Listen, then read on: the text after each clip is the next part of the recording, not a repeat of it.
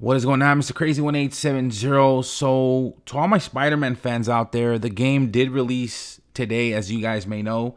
As soon as I got off work, this was waiting for me at my doorstep. So, I am pretty excited. Now, this is the limited edition Spider-Man PS4 Pro.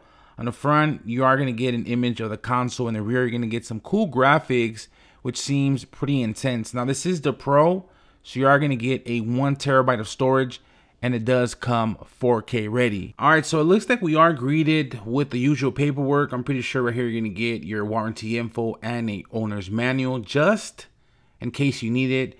Now over here on the right side, you got your power cord to juice the PS4 up, and you got your USB cable. Here we have the actual Spider-Man game, and I believe this is a single player, and it is PS4 Pro enhanced. And finally, my favorite part, the main attraction, let's look at the console itself. So obviously it does have a all red design at the top. You also got that spider image in white, which looks pretty dope.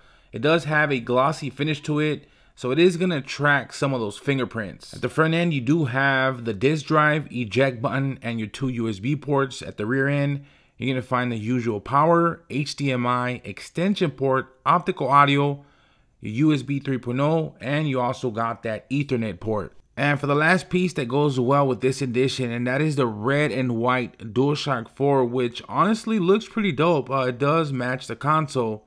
With this bundle, you're also going to get the deluxe edition digital content. So nonetheless, it is a pretty dope edition. Let me know your thoughts in the comment section below. If you're interested in picking one up, I'm also going to leave a link down in the video description. Don't forget to check out the 2 latest videos. Follow me on Instagram and on Snapchat, and I'll catch you guys in the next one. Later.